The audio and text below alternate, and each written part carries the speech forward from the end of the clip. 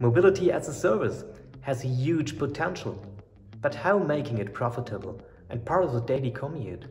Now that's the challenge.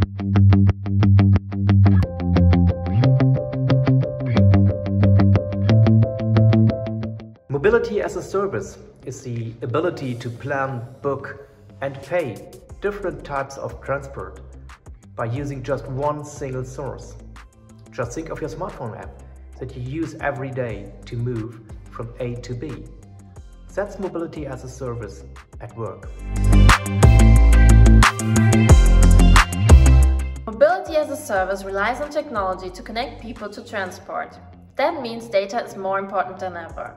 Mobility businesses have to heavily invest in data, they have to form strategic partnerships, adjust their business models, and be imaginative about improving the customer experience.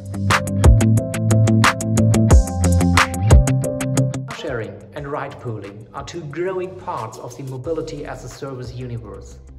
Even they are relatively new, they are used by millions of people around the world. Because they could be easily plugged into existing private and public transport offers. That's how they help making journeys easier and greener. Smart technology that powers mobility as a service creates huge amounts of data that can be used by companies and customers to make getting around easier and more environmentally friendly. Mobility as a service creates convenience for customers and commercial opportunities for businesses.